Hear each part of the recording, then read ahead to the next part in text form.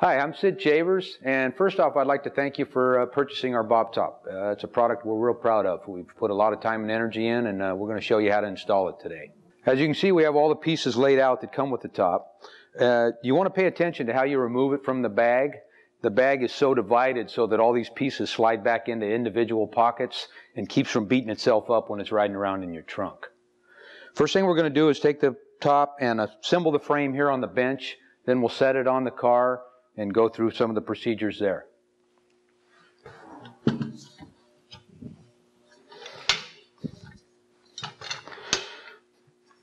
I start with putting the little links piece that we call it. Install it up in here with the thumb screw. You're gonna have this all back apart 2 or 3 times before it's all finally assembled. Then I take the H piece. Snaps, of course, go to the bottom. Start one end just a little bit.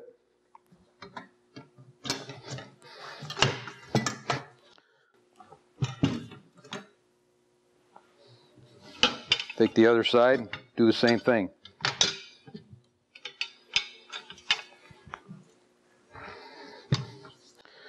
Now this one looks like you have 3 that kind of need to go together all at once and makes it a little tricky. You really don't need to. Just put the 2 back ones in, slide them together, then these will slide in on their own. They're Delrin bungs, so they have a little flex to them. There, it's all together. Now we'll just set it on the car, install the header bow, and move on from there. Okay, we got the frame assembled. Now we're going to set it on the car. One thing I do want to mention here, this can be done by yourself, but it's a whole bunch easier if you have a helper. So get one of your buddies to help you install this. It'll make it go a lot smoother.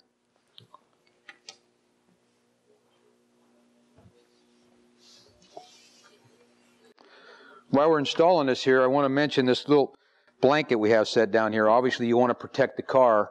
We use a real thin blanket because as we go through, you'll see why. We want this thing sitting just right on the body with just a little space on it once we're done with our front arms. We'll go through that again a little bit later. Let me mention something here with these tabs. These tops are designed to work with a factory Ford 32 tab. I think it's about 3 1/4 inches back, inch up, whatever. We have the measurements and we can send them to you. But it's designed for that specific tab. Now, as we know in hot rodding, there's 100 ways that you can get to the same place. This particular gentleman made his own tabs. They slide up and down, and they're set inboard. For that reason, we had to put an extra spacer on here. You may find on your top, some of the fiberglass bodies are a little thicker at the back. You may have to put a little more space in there, a washer. You may have to take a little off of our spacer to move it in a little bit if the tab's out too far. Those all can be done very easily. Now, the original tabs on a Ford measure approximately 50 inches apart. Now, they can be any 51 or as small as 49. Now, you'll also notice if you were to measure this top sitting on the bench, these mount points are probably about 52 or 53 inches wide. So don't let that bother you. This top is made, it's engineered to have a little spring in it so that you pull it in a little bit. So don't be surprised if you mount one side and then you've got to push the other side in a little bit. That's normal. That's the way it should be. Again, about 50 inches apart. As long as you got a little push in, it's all set. Okay, once we have the frame mounted on the tabs, sitting on the back of the body, now we're going to mount the header bow. Then we'll do the arms that connects the header bow to the top frame itself. So let's grab the header bow and install it. Okay, on the windshield posts, there's a lot of different manufacturers of these posts. Some of them have the little keyway here that keeps the headpiece from falling all the way down. Some of them don't. You just set these on here. This one actually stops. Some of them will go too far. It's fine because you can move them up to match on the header bow. So you set both of these on the posts on each side. Set the header bow so that it touches against the frame. Then you may actually, on this particular car, like this one, we'll move it up just a touch so that it's level with the bottom of the header bow. And then we have to determine how much slap there is between side to side so that we center the header bow. So there's about 5/8 of an inch. We're going to move it back about halfway. You can take a measure and get this perfect.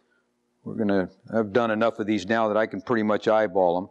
Okay, once we have it centered between the 2 head pieces, then we mark our holes and we'll go over on the bench and drill and mount one. I just mount one side, then I set it back on the car, and then I do the other side. I don't try to do both at the same time. It just seems to be easier to get one on, then go over and do the other side. You want to center this head bow between the two header pieces, header mounts. And there is instances where the windshield is too narrow and this actually won't fit down between the two head pieces. In that case, you may have to take a little bit off the header bow with a saw. It's no big deal. It's pretty rare that that happens because most of the windshields are the same width apart, but it may come up. Now, once we've marked our holes, we go over and drill them on the table, bring it back over here, do the same thing to the other side, and the header bow's mounted. Now we just use an 1/8 inch drill.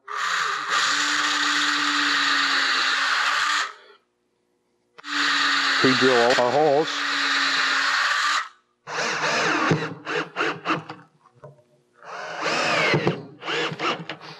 Now, like I said previous, I like to just do one side, then I install this back on the car and mark the other side. That way it's less chance of errors trying to do both sides because nothing's really mounted and everything's moving. This way you've got one solid, you go back over, mount the other side, drill the holes, and it fits perfect. Okay, now we're going to show you how to do one of the more critical parts of installing this top, the arms going forward. And we'll go over a few scenarios of what may or may not happen in your installation. And it's pretty easy to solve all the problems given the tools to do that.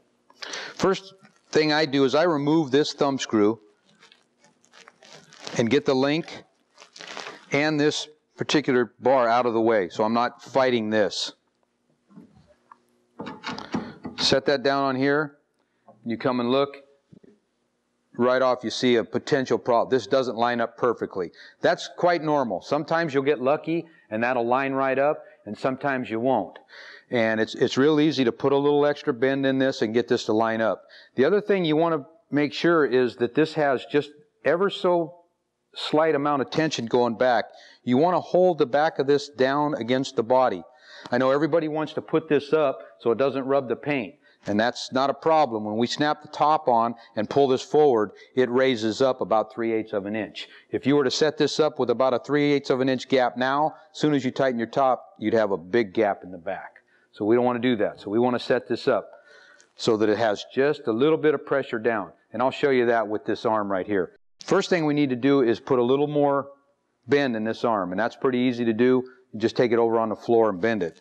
Now, if we didn't have enough bend, I'll show you a simple way to straighten it out a little bit. We take it on a high boys, we're kind of easy. We have a tire here so we can do it. And we just bend on this a little bit, just put a little pressure on each side, and it'll take a little of the radius out. These are all powder coated, so you can put a little flex either way on this and it won't hurt the paint. This particular one, like I said, we need to go over a little bit more, so we'll go over on the floor and just bend this one. I'll show you how we do it. Okay, this is pretty easy to put a little more bend in this tube. We just take a piece of wood to protect the tubing on the floor and a piece here to protect your hand and just put a little bit of pressure down on it. You'll feel it. You'll feel it. And remember, just sneak up on this. Don't go too much. Go back and forth, try it on the car, and just sneak up on it till you get it right. As you can see, we're pretty close. I want that thing so that when it has tension up, that lines up. I still need just a little bit more. Pretty close, but just a little bit more.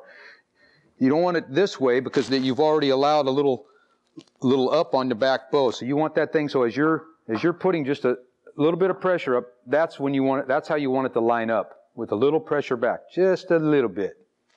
Let's put a little more bend in it. Like I said, just sneak up on it. And this is not unusual. I know this seems kind of funny. Well, hey, I'm buying this top and I got to bend things. All these bodies are different. The windshields are laid different. This is just normal. This is just a normal installation deal. A little bit more. As you can see, as I add a little pressure up to this, it's lined up and we have it bent just right.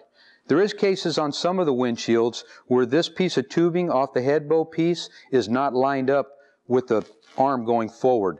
That happens quite a bit on SoCal and DeVal windshields. That's because a lot of the cowls on all these different cars are a different angle, and forces, of course, the windshield to be a different angle, which means this is going to be at a different angle. So you can take the arm and you can actually put what we call a little dog leg in it. If this was pointing up or pointing down too much, you can take and overbend this and then bend it back up. But you want these to be fairly lined up when it's all said and done. With all that being said about all the different arms and the angle situations you might run into, we're going to get back to installing this arm on this car. You just line it up with the headpiece and the arm and make a line here. Again, be careful. Check it 2 or 3 times. Sometimes I'll cut it a little short and just sneak up on it.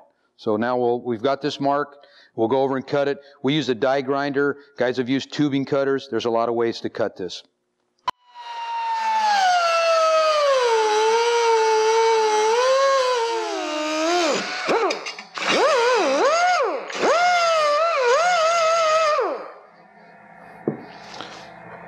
Once you're sure you have the right length, you're going to need to get a little rat tail file and clean this up, so that deburr it so that the Delrin bung will slide in there and mount this to the headpiece.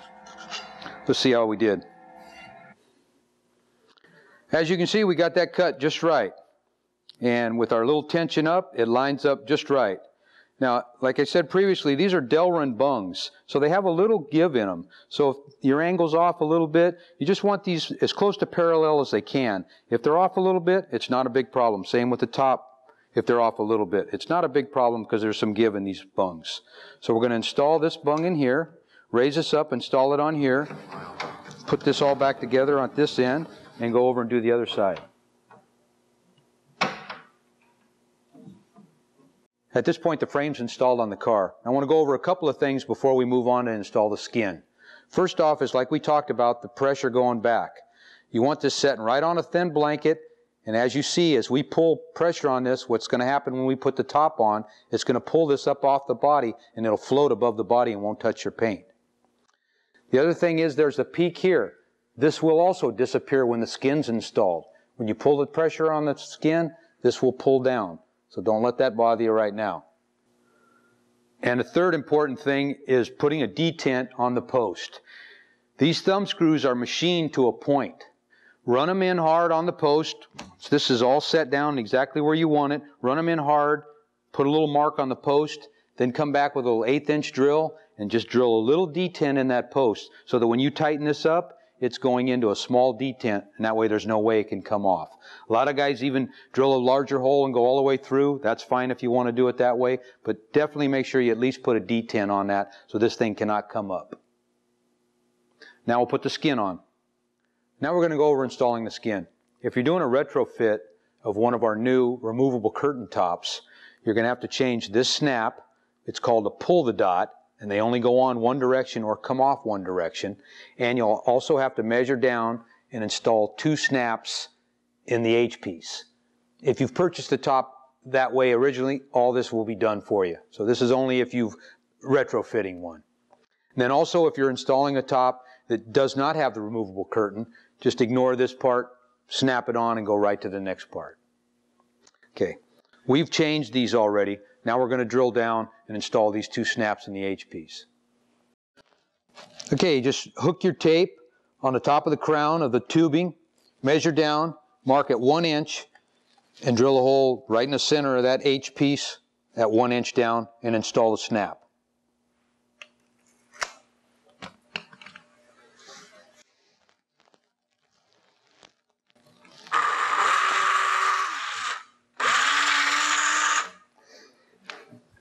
Okay, it's an 1/8" drill you'll use for these snaps.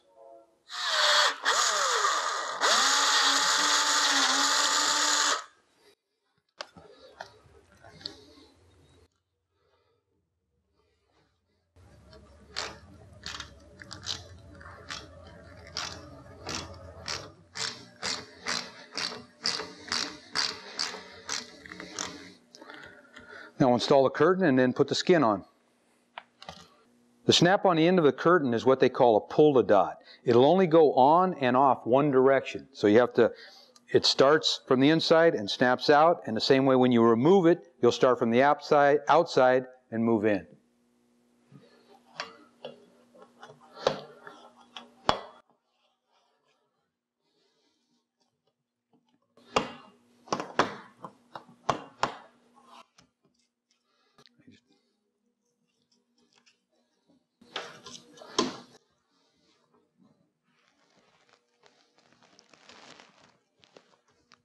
There, the curtain's installed. Now we'll put the skin on.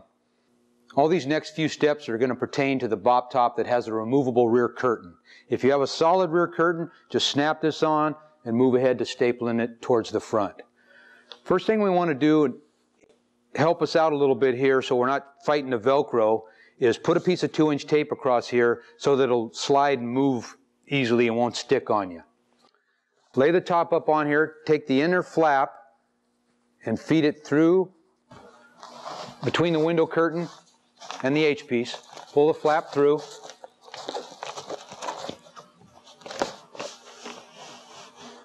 Pull it all the way right there, and you can see where this Velcro and this Velcro are going to come together at some point. But like I was saying, with the tape there, now it's not sticking and you're not fighting it. Once you have the flap pulled through, pull the quarters down and snap all the snaps.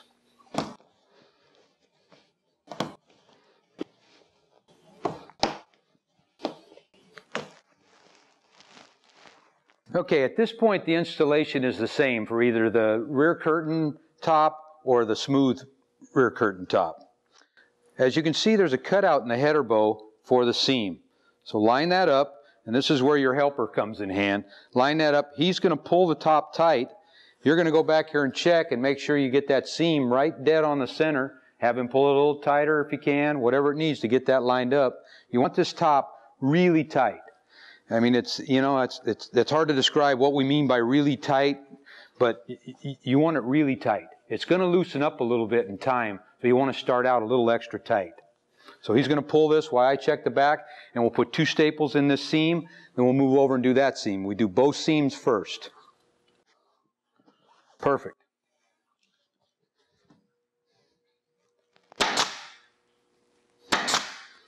Now we'll do the same thing on the other side.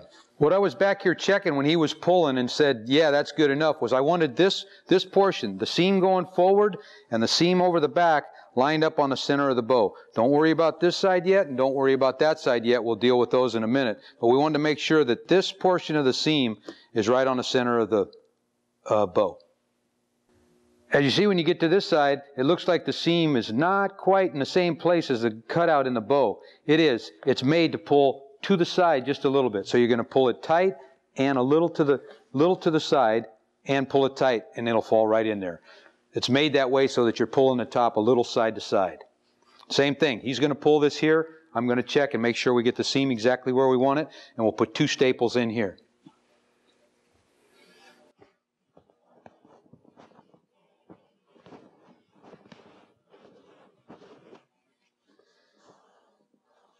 Perfect, George.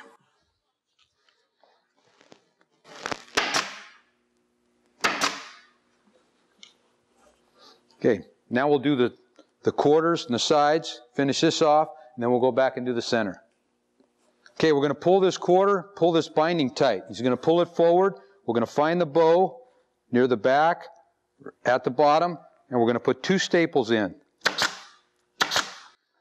Then we're just going to stretch and pull the rest of this and work our way around the round part of the header bow. Get all the wrinkles pulled out. Take your time and pull it right. That's what it should end up looking like. Then we're going to show you how to trim this off, pull the binding around, finish it off, put the trim on it. Okay, let me take a second and show you real quick here what we were talking about in the back. As you can see, once we started pulling this top tight forward, it's coming up off the body. If we would have left a big gap here, we'd have a huge gap here right now. So make sure you follow those directions and have that thing sitting right on the body before you start. Okay, we pull the tape out of there. Now you come back and you set this seam so that it's right on the edge of that, just like we talked about here. You set that seam right centered on that bow. Stick that Velcro down. Now we'll go pull the front. Okay, now we have that Velcro stuck down on the rear curtain. Now we're going to come and pull the front. We're going to start in the center, and we don't pull it quite as hard as we pull each seam, but we still pull it pretty darn hard. The other thing I want to mention right here is the staple height. You're going to put a 3/4 inch heightum on the front of this, so keep your staples down well within a 1/4 inch of the bottom of the header bow. You'll also notice that center peak I talked about. When he pulls it hard in the center, it goes right flat like it's supposed to.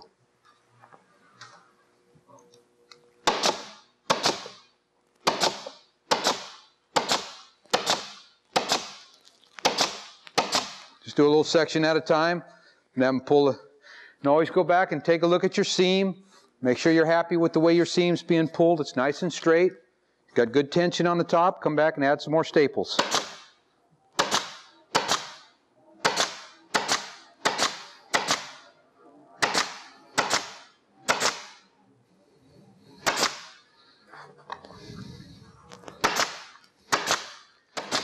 It's a slow process. Take your time and get it right. Remember, you only have to do this once. There's only one initial installation, then the top operates real simple after that. Now we'll finish off the corners here and install the item. Okay, now we're going to show you how to finish out this corner. First, start by trimming right along the bottom of your row of staples. Be careful with the razor blade. This thing will get away from you real easy.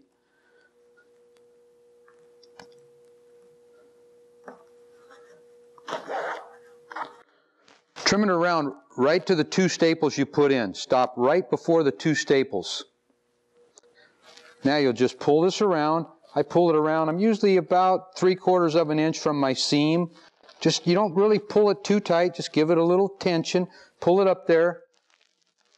Put 1 staple down low in the header so you're not up here having problems with lumps when you put your item on. Then you just give this a little pull up and go right around. Thing just pulling this up ever so slightly.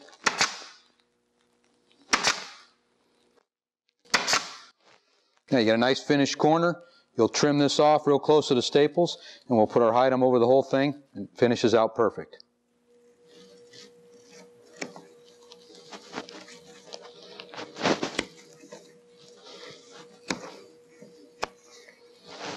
Once I get this trim, I usually come back and put 1 more staple right in the top of that seam just to hold it down real good so I don't end up with a lump when I put my item on. And I'll take the razor blade, cut the rest of this off, do the same thing on the other side, and we'll install the item.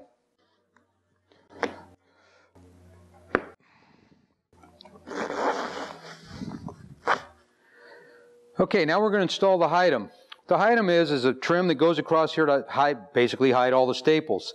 It opens up, and the staples go in the inside. Then when it closes back down, you can't see any staples. So we're going to open it up. We're going to start. I like to start right about the seam on this side. Give myself plenty to go around here.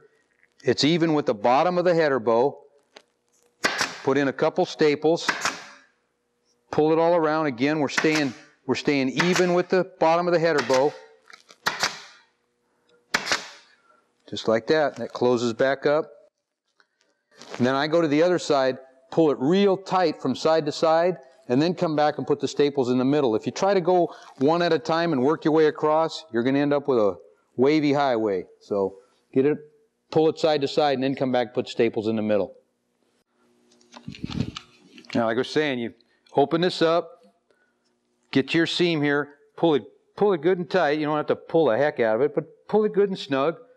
Make sure the bottom's lined up with the bottom of the header bow. Put a couple staples in and just work your way around. Now, as you can see, you've got it's pulled taut and straight line. You can come back and it's easy to put all the staples in the middle, work your way across and keep it straight. A couple things I want to mention here. There's wrinkles in this. There's little divots in it from being in the box. Same with the top. You'll see some wrinkles and some hard folds and whatnot on the skin. 24 hours, 48 hours out in the sun, all that stuff's gone. Not to worry about it.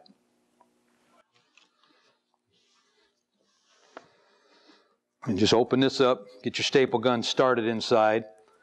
And then it just slides inside there. Again, I just go a little bit at a time, make sure the bottom's... Again, there's no hurry on this first insulation. You may be in a hurry, stuck out in the rain, want to put your top on, it'll operate real well if you take the time here and install it properly. I'm checking as I go all the way, make sure my bottom edge stays perfect with the bottom of the header bow.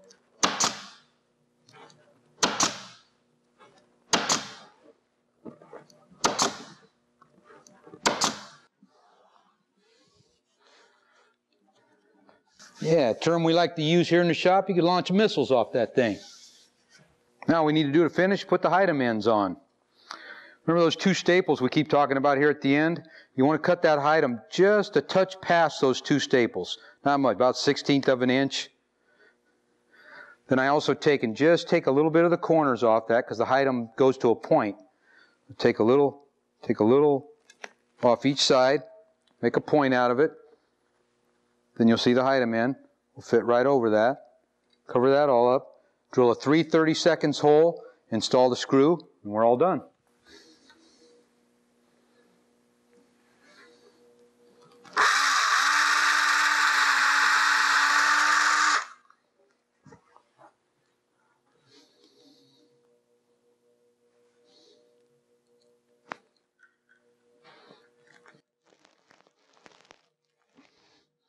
I'll go back and take a minute and close up all the Hitem. You can push it around a little bit if you get a little off somewhere. It's easy to move it around a little bit. Put the other Hitem in. And at this point, if you have the one with the no removable rear curtain, you're done. Now we're going to go over a couple more things on the removable rear curtain. Then I have a couple tips for you at the end, and we're all done.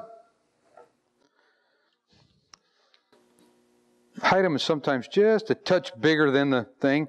Run it down part way, tuck all your Hitem ends in behind your chrome trim, then tighten it up. There you go, trim's on. You guys that have a non-removable rear curtain top's finished. And I want to go over a couple of things before we finish up the rear curtain on this top. First off, the assembly of this top takes place on the bench or on the floor. So the easiest way to operate this top is remove it just as you see it here. Take it off, take it apart, put it in the bags, reassemble it on the bench, then set it on the car. It's much easier than trying to assemble it on your car and safer for your car's paint. The other thing is, this is Hart's Stay Fast material. It's really high quality convertible top material. The best way we found to clean it is with compressed air and air hose to blow off most of your dirt and dust. If you do want to wash it, take it off the car. You can set it right on the driveway. Take a mild soap and water and a soft bristle brush. Scrub the whole thing down. Rinse it real good. Let it dry. It'll look like you ruined it. Believe me, it'll dry and look like new. One more very important thing. As you saw, this top was installed very tight. It needs to take a set. So the longer this top can remain in the up, stretched position, the better. We recommend a minimum of 2 weeks, but the longer the better. If you were to take this top off right now and try to snap it back on, it would be very, very difficult. So the longer it can take a set, the better it is. Let's finish the curtain and we're done. Okay, now we're going to finish up this curtain and show you how to remove it and install the little piece that hides the bar in the back. This flap that we push through first, it goes up and over the center bow and Velcros back. And what this does is this keeps the tension on the top when the rear curtain is removed. So we'll just feed it through, get it pulled through, get it pulled over the bow, pull it around, and Velcro it to itself. Put a good little tension on it. The Velcro should line up. Cinch that down, and that keeps, like I said, that keeps tension on the top when the rear curtain is removed. Now we're going to remove the rear curtain and install the little flap that covers the bar in the back. We've unsnapped the top two snaps. We'll unvelcro across here.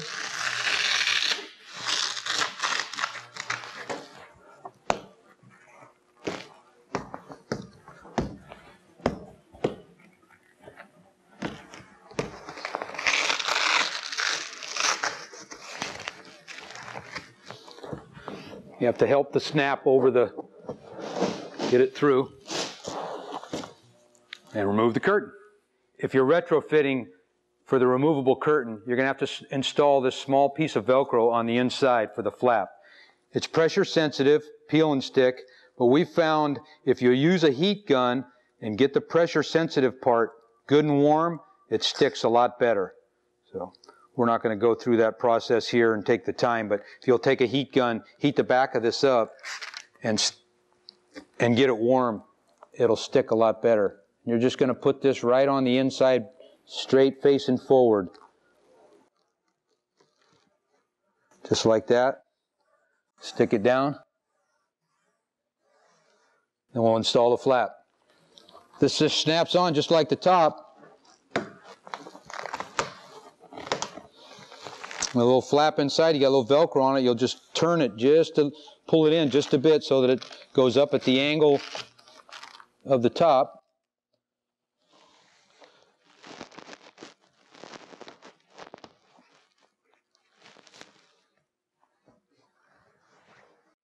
There you have it with the removed curtain. The installation of the rear curtain is done just the opposite of the way we just removed it. Thank you very much.